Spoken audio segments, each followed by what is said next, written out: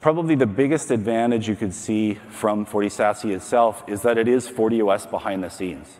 So that means two really major things. One is that it has SD-WAN built in, so it has all the resiliency and reliability of an SD-WAN node in your network. All of the same technology on both sides that's designed, tested, and working together on a continual basis. So it makes that overall mesh architecture very, very resilient.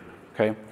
The second and possibly the biggest thing is around the simplicity. Because it is a FortiOS behind the scenes, that means your operations team doesn't have to change anything.